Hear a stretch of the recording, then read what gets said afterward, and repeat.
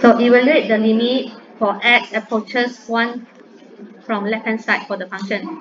When you look at your function and you want to evaluate limit, and your function here have modulus, what you need to do is define your modulus.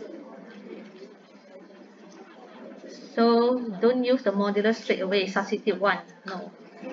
Define your modulus in piecewise, choose the correct function, choose the correct part. So how to define in piecewise? It will be positive when it greater equals to 0. It will be negative for everything when it's less than 0. So simplify x minus 1 greater than 0, greater than 1. This one negative x. So if you don't want to expand, you can maintain it at in. So this one less than 1.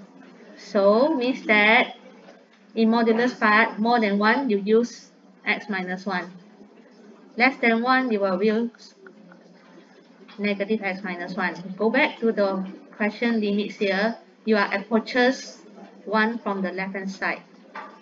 So your correct function to be used in the part of modulus left hand side, 1 from the left hand side.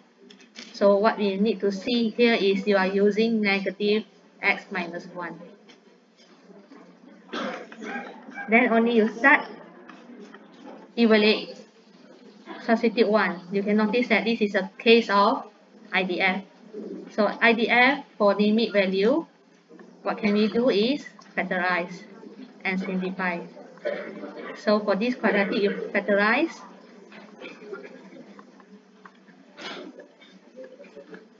And you manage to simplify x minus 1. So lastly, substitute 1. It will be 3 over negative 1, negative.